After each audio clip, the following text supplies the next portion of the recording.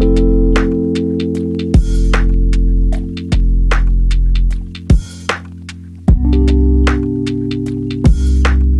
and welcome on the Watches TV, and it has been a while that we haven't done one of those content that I know you guys appreciate in our Don't Do This at Home series, as we're about to deconstruct a very original pocket watch, so that we're not talking modern watches this time, with our good friend Mr. Peter Speake. And we do so with some very fancy tools, a very fancy workbench that we have here at the Watches Club. One day we will do a full demonstration of this workbench because it's really amazing. We just love it. Anyhow, let's meet Peter, and he's going to be standing just there. Let him deconstruct things for us. Today we're looking at a Vacheron Constantin world time pocket watch, which was made in 1949. So today that makes this watch 71 years old. The case is made in 18 karat yellow gold. It has 41 different places, cities around the world, which are then shown on the outer dial. The manner by which the watch actually works is you have the association with the minute and hour hands in the center. As I move the hands around, you can see the 24-hour disc around the central dial turning. That disc turns once every 24 hours. So you have 2 rotations of the central dial are equivalent to 1 rotation of that 24-hour indication dial. Assuming that we are now stopping at 4 o'clock in Switzerland, the time which is then found in any of these places around the outer dial is associated by the hour that is aligned with that city or that place. The fact that this actually has 41 cities marked around it is one of the most complete. Quite often world times don't necessarily have as many indications, as many cities around the world as you do find on this particular one. It is very simple to read. You just associate the place with that disc and you have your time. On that disc, so that you know whether you are in day or night, you have half of the disc is light colored and the other half is darker. Now, this is a fairly mature watch with 71 years of age, and the dial is completely original. So you can see it is fairly tarnished. However, it is original, so it does count. It does mean that this watch is actually, it's been respected, it's been cared. And in modern watchmaking today, all cases are water resistant, whereas this one never was. Okay, so the case back is snapped in place, and the way that it's removed is that there is normally a section in the case back, and on this one, as usual, it's just to the right of the pendant. There is a slight opening just here, and that is designed like that. So the case knife enters in between the case back and the center, and then just very gently moving around a little bit, and then the pop means that the case back is now loose. As simple as that is, the goal of what we're doing here today is to be able to give everybody an insight into some wonderful horology. But I've been doing this for about 35 years. So please, when you have any kind of pocket watch of any kind of value, please leave it to watchmakers to do what I'm doing. Because if you make one mistake, you can either damage the case or you can slip and you can actually then scratch the inside of the watch. The first view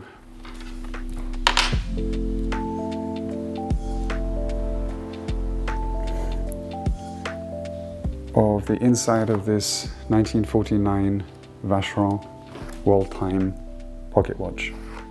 You have the case back, and on the inside of the case back you have the reference of the particular watch, which then associates to the Vacheron archives. You have the carat, the hallmarks, everything which then validates that this watch is an original and an authentic Vacheron. You have the balance, the ratchet wheel for the barrel, you have the going train, and then you have the escapement, which then transfers power from the train through to the escapement and drives the balance backwards and forwards. It's been around for 71 years. The actual watch is in really good condition. It's accurate, it functions, it works near to what it would have done when it was first made. The bridges are in good condition. There are a few little micro rays, scratches floating around. All of the steelwork remains polished. It is in general in pretty good condition. Normally, whenever you are touching pieces, you never touch them with your fingers. Okay, this watch has to be dismantled, cleaned, and then reassembled. So I take the liberty of using my right hand, at least for the touching of the outside of the case, which can't be tarnished. One of the best tools to be able to actually hold a movement is the case that it actually is born in. The first thing that we're going to do to be able to dismantle the watch is we're going to let the power down. We move the click, which is here, which will allow the ratchet wheel here to unwind, which will in turn allow the mainspring to unwind, which is in the barrel underneath, and then the balance will stop oscillating.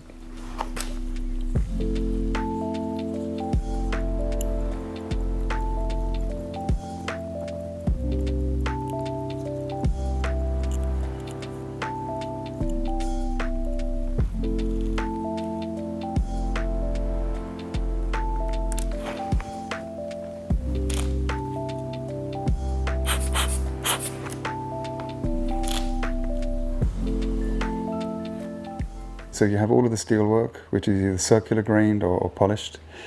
The bridges are all made from German silver.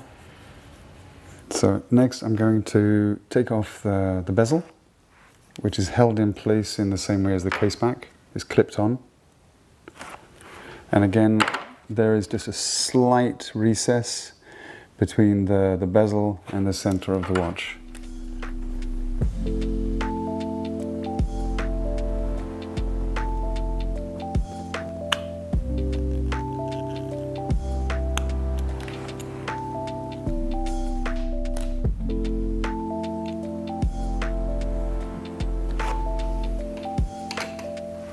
And now you can see the dial free of the glass and the bezel.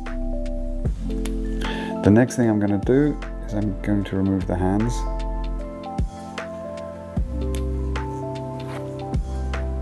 With any vintage pieces, we don't have the luxury of replacing any components. And part of the value of the watches is in their originality. So one of the most delicate elements with this particular watch is taking enormous care not to actually touch and damage the dial.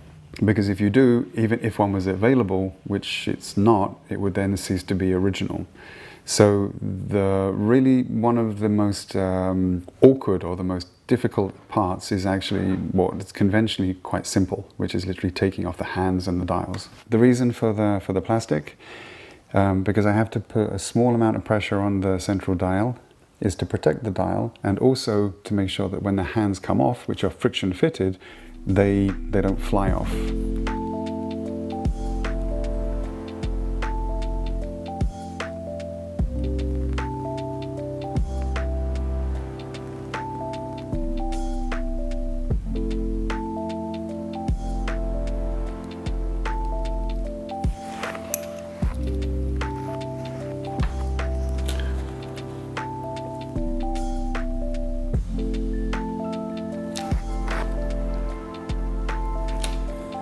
The two small hands are made in 18 karat gold.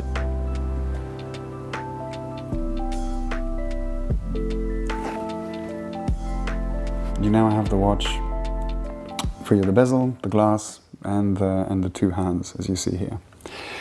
Now, because I don't have I don't have a tailor-made movement holder for it, I'm still going to leave the movement and the dial in the case whilst I remove the dial. Normally, or quite often, you would take the movement out and then remove the dial afterwards. The dial here is kind of like a cup, and the way it's held in place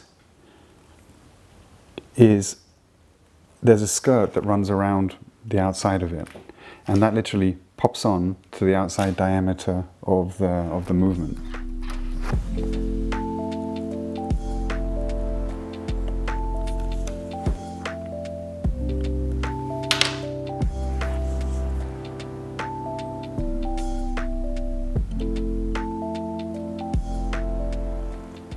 On the dial, the position of all of the cities and the places is an association to the different time zones.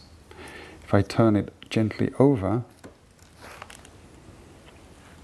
you can see the underneath of the dial and this little skirt which is there to hold the dial in place. The primary element that makes this watch special, or its complication, is that world time indication. And that particular element is all hidden underneath this central dial. Because the dial is bang in the center and the movement is actually very slim, there was no space anywhere around the dial, around the movement, to be able to fix it like that. So the way that this particular dial is held in place is by friction. And this is also quite a challenging little maneuver, because the only way to remove it is with a lever, highly polished and very fine at the edges, which then has to find its way underneath underneath the dial and between the dial and that disc.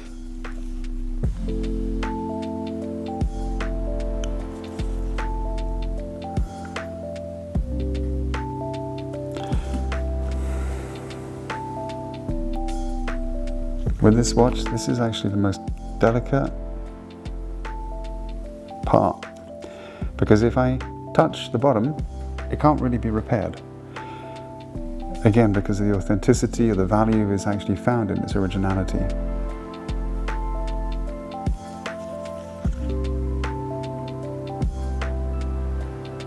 There.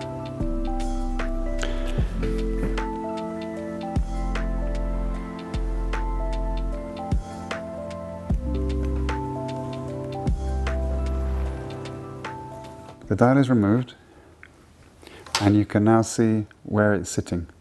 And the underside of that dial, there is a large boss or a large ring which is here. And it's that ring, that diameter, which is then pushed in to that intersection, into the inside of that large ring.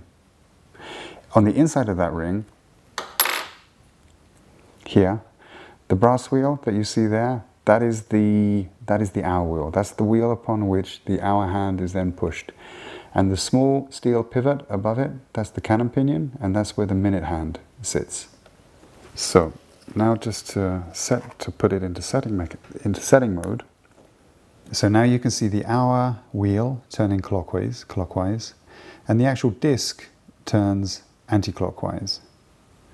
So the hour wheel turns once every 12 hours, and the outer disc, which is turning around anti-clockwise, turns once every 24 hours. And as simple as it is really quite brilliant, because just by that one little function, you have a world timepiece.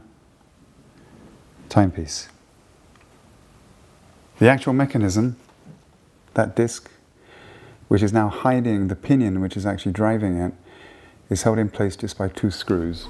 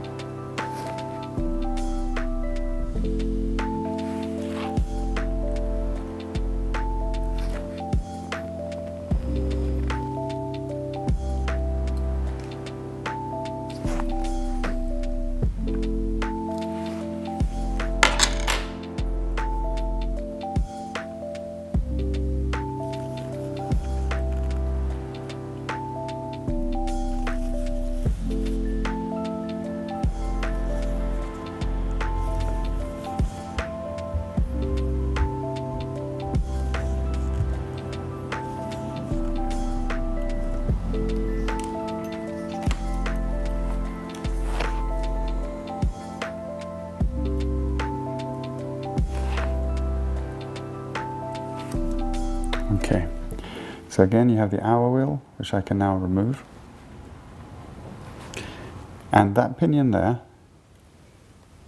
which is linked to the minute wheel, which is here, and that top pinion is what then drives the hour wheel. That pinion is what in turn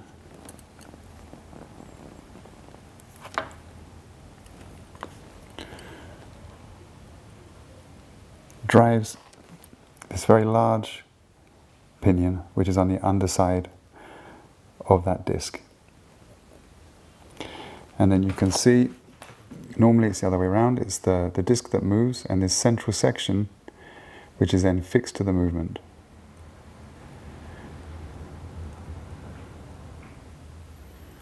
The disc is made in brass. It is then, afterwards it would have been rhodium plated.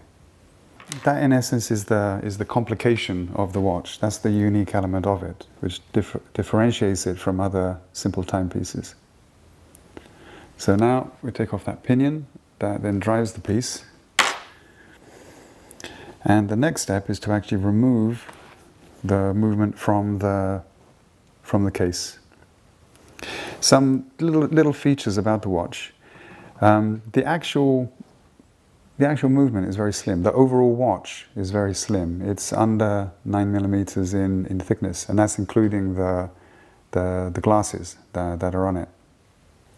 So to be able to maintain the thickness or the thinness of the caliber, there are certain things about it which are actually quite nice, such as, and we'll see it in a little bit, the actual barrel is called a captive barrel. So the barrel is held in place by the ratchet wheel, which screws onto the arbor, the piece that runs through the barrel, and then sandwiching the barrel bridge.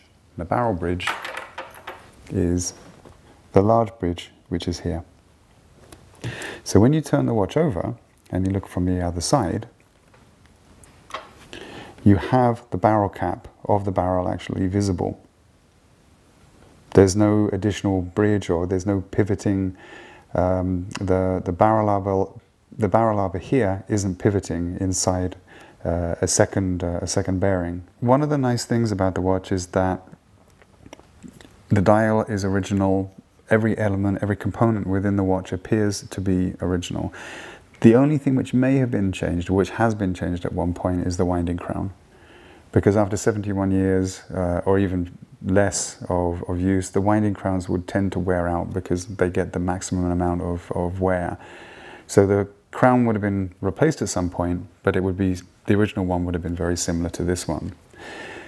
The actual mainspring within the watch, which you can just see through this little window, which is here. Normally, with all mainsprings, modern or old to a degree, they have a lifespan, they don't last forever. And early mainsprings were made from carbon steel, and they would, at a given moment in time, they would break, they would crack. And with this particular example, it appears to have an original mainspring still inside of it. And the only reason I know that is that it's blued steel. And you can see that through this little cutout here in the barrel cap. All modern mainsprings are, or I say 99%, because there's always exceptions, are new alloys, more efficient, deliver a more constant amount of power through the train of the watch, but they're always white or steel colored. So this is most likely an original one. Another little element when it comes to looking at the barrel, you have a little nick in the side of the case here, and the little nick which is on the outside of the barrel, forming like a small V shape, then follows the V form which is in the barrel cap, which ensures that the barrel cap is actually put in exactly the same place every time that the barrel is actually dismantled and reassembled. The next thing to do is to remove the stem, the winding crown and stem, the two pieces together. The stem is held in place by this setting lever, this piece here. And to loosen that setting lever, we turn the watch over, and there is a screw here which holds it in place. And very gently, just by a small amount, we loosen that screw, not removing it all the way, or not undoing it all the way. and then we pull out the stem. Now the stem we're going to put back into the watch once the movement is outside of the case. Then you have two screws which fix the movement inside of the case. One is here and the other one is on the other side.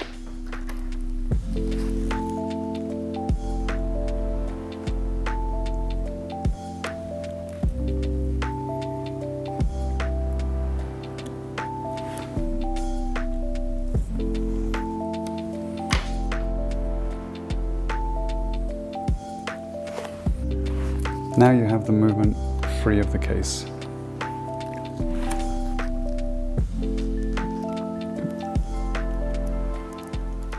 By putting the stem back in, all of the setting mechanism, or the pinions, the winding pinion and the sliding clutch, which are shown here, moving, will then stay in place, so we don't need to take all those pieces out.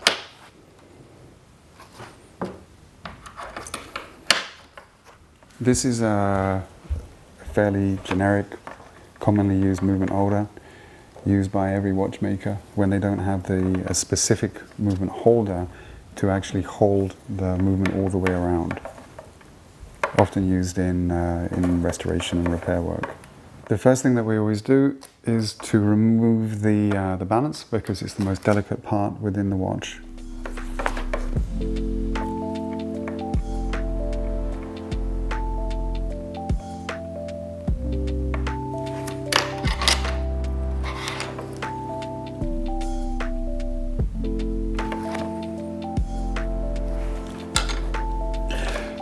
There is a little cutout under the balance cock. So this is the balance wheel.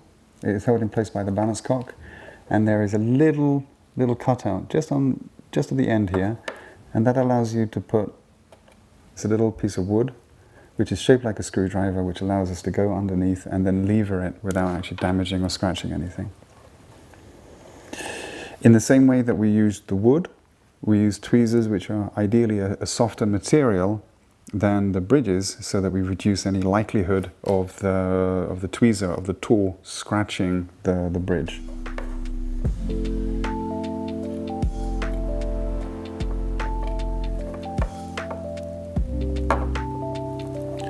And there you have the balance and the balance cock removed. The most delicate part, the balance, is now removed from the watch. And now we can see the escapement. We can see the Swiss lever escapement, which is held in place by a very small mirror finished steel pallet cock, which you see here. That's the next thing that we remove.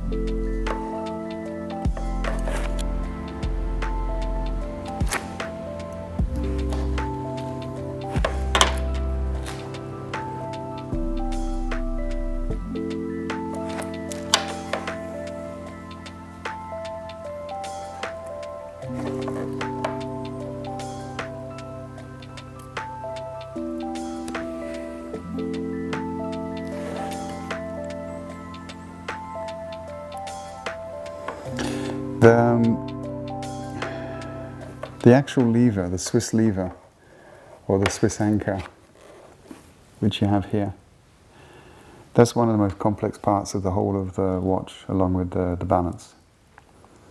It's made from hardened steel. All of the angling that is on it would have been done by hand. And one of the nice elements about it is the jewels, the pallet jewels which are in it, are flush all the way into their recesses, into their homes where they live.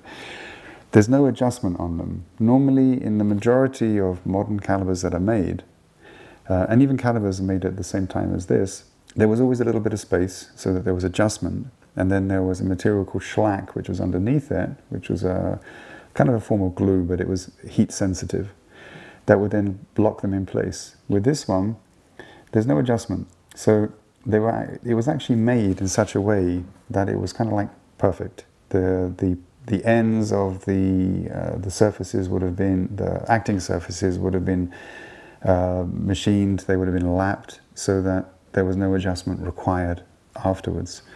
Another thing which is difficult to see at this scale, but the surfaces, the visible surfaces, are slightly domed, whereas most modern equivalents are always flat. As technically, it changes nothing, but aesthetically, it's a nice little feature.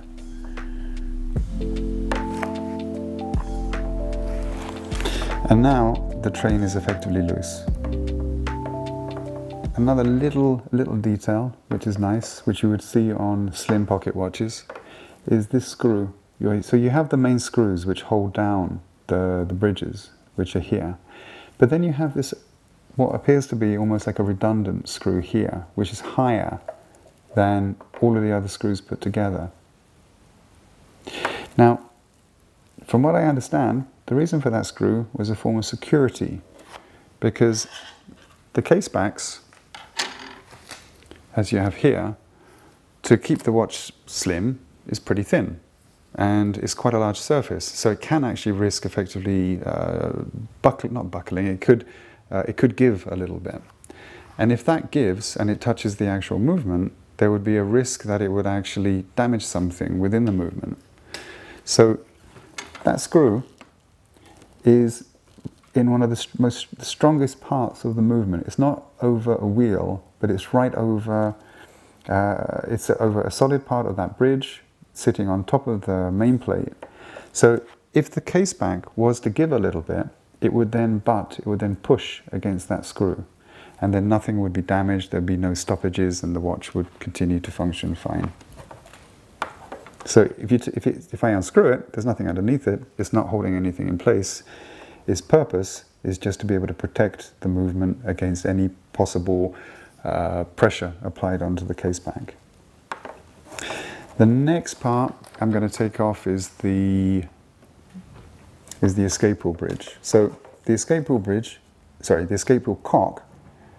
A bridge normally is a piece which traverses wheels and is held on two sides by screws. A cock is normally the name of a piece which then holds in a wheel but is only supported on one side. So the escape wheel cock, which is here, it has a steel end piece with a jewel in the top. The same system as you find in the actual balance wheel. And the watch is quite old, and at this point with pocket watches there was no shock protection, so all of these pieces are fixed.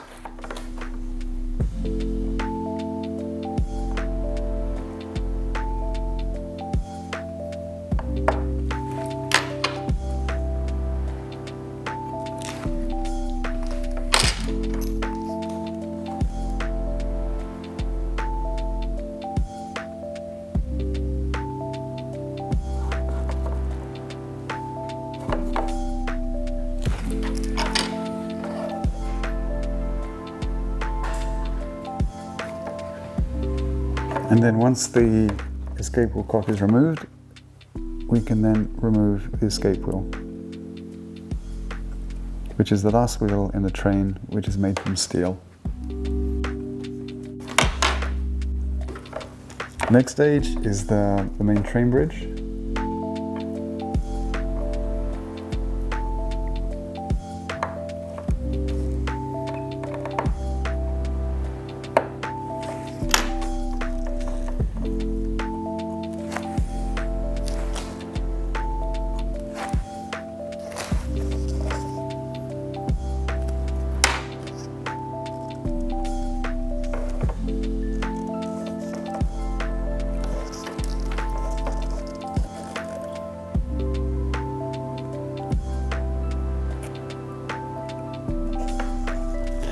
And then once the train bridge is removed, you see the center, third wheel and fourth wheel then drives the escape wheel. A nice feature or a nice element of these early pocket watches is how the actual jewels were held in place. Unlike 99% of modern jewels, which are actually a push fit so that they can then be adjusted and they can be moved up and down slightly inside of their bridges, these can't be adjusted. The jewels are placed inside of a cutout so that it would actually effectively rivet each jewel in its own place. So there's no adjustment, it has to be made perfectly, it has to be made correctly to the correct tolerance. This one in particular, the central jewel here is rather nice because it's domed, it's very rich in its color. It doesn't have to be that nice in a sense. It can work effectively, functionally, without that kind of detail, but when the piece was made, they went that far. Again, the bridges are made from German silver. You have a very delicate circular finish, which you can see here. And again, all of the angling, the juncture between the flanks of the watches and the surface, they're all angled. As with all sort of high-end watchmaking, or what we call high-end watchmaking, is there's time would have been spent by decorators, more likely than watchmakers, but also watchmakers, in that actual process of finishing that component. So somebody would have held this piece, as with the other pieces, inside of a jig, and then spent time removing material, polishing the angles, making sure that everything was beautiful. And that is, again, and I've said it before, but this is one of the things that differentiates micromechanics from horology, because so much about watchmaking is not only function, but is the aesthetics, it's the beauty that you actually find within the different components and the final assembly of the watch. The numbers and or rather the letters, the words that you find here, the branding, the 18 jewels, Geneva, the Swiss, the adjustments, the 8 adjustments that you see engraved into this piece, they're all yellow. So this piece, when it was finished, would have been flashed with a gold, like a gold plating, and then all of the surface would have been removed, leaving only the lower sections in gold, so that you get that contrast. Very simple, but very effective. Still made like that today. And then we come back to the movement, and then we have the train here. So I'm going to remove some of the wheels, but not all. If I turn the winding crown, it turns this wheel, which is the upper crown wheel, which in turn turns the ratchet wheel, and then this is the click, which when the watch is assembled, then allows the ratchet wheel to turn in one direction and then blocks it from unwinding going in the other direction. The center wheel which you have here, then traverses the watch. There's a cannon pinion on the other side. That is the clutch mechanism for the setting mechanism upon which the minute hand then sits. I'll turn the watch over.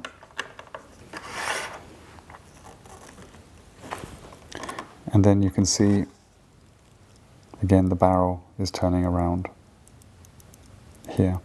You have a really very, very simple setting and winding mechanism, which is here. And again, this you tended to find quite a lot in a lot of early pocket watches and very early wristwatches from the beginning of the last century. You have the setting lever, which is this. So when you pull on the stem, that lever moves up, it pushes down this setting lever, and the spring to the side, it locks it in place. So there's just effectively 3 pieces. They're strong, it's simple, it's functional, and it works. And you have quite a long sliding clutch, which is here, which then goes from winding up the watch through the winding pinion at the top, the sliding clutch meshes with a little pinion here, and then there's a second pinion which will then drive this minute wheel, the minute wheel which then meshes with the cannon pinion, and then upon the cannon pinion is what you have the minute hand. Okay, you push the stem back in place, the setting lever then falls down, the sliding clutch then moves back up, and then you find yourself back into winding mode, so to speak.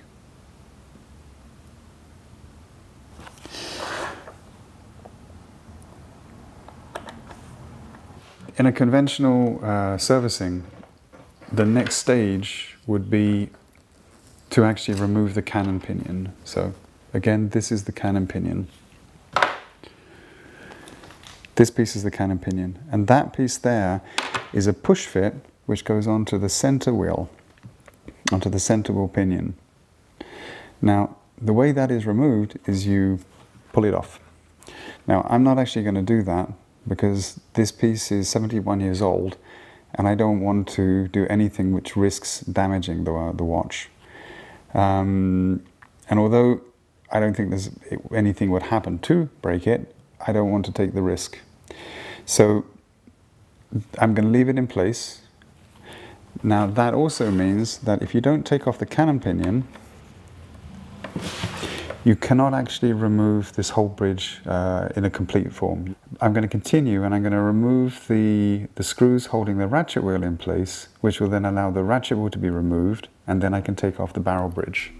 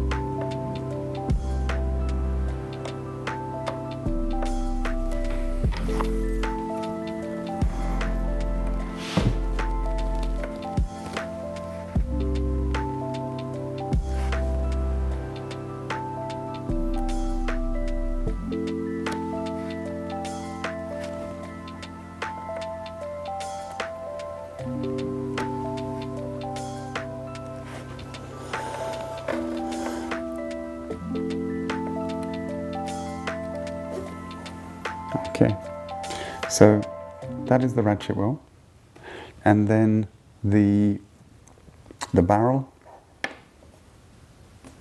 This is the barrel, this is the barrel arbor, and this is the barrel bridge.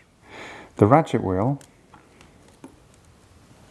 which is this piece, fits on the top. That's the piece I've just removed, held in place by the 3 screws. When those 3 screws go through, it then sandwiches the barrel bridge between the arbor and the ratchet wheel. And that's how it's held in place. And that is one of the things which allows the watch to be as thin as it is, because the barrel is effectively traversing the thickness of the watch, with the exception of the thickness of the barrel bridge.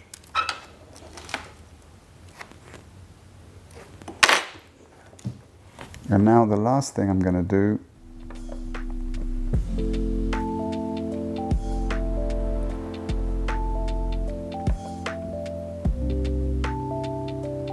is remove the barrel bridge.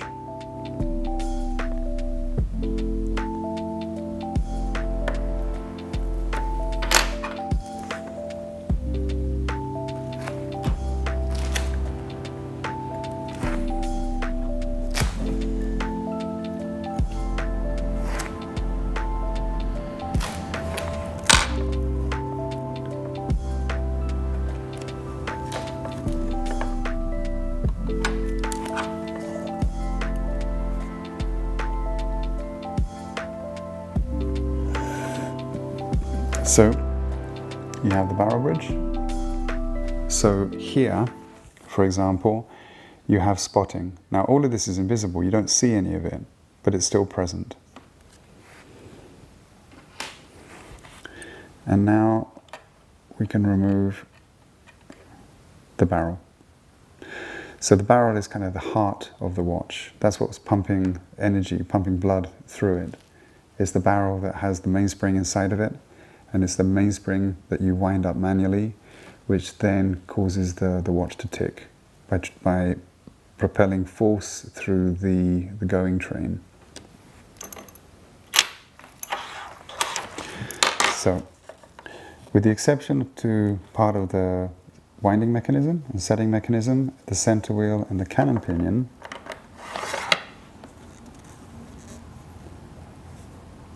the watch is now dismantled.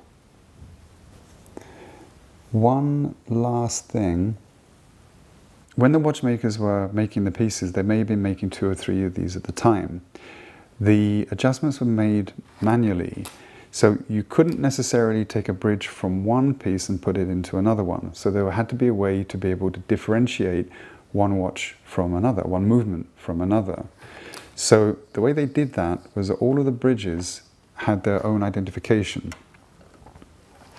So if I go to the barrel bridge,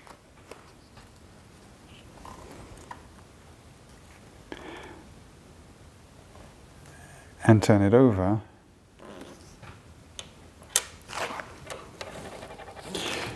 you have a little recess section which is here, and it's printed, or rather stamped, 800.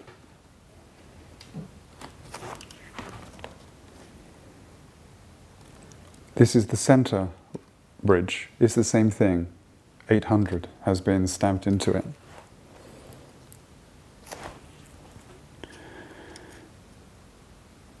The escape wheel bridge, underneath it, again 800.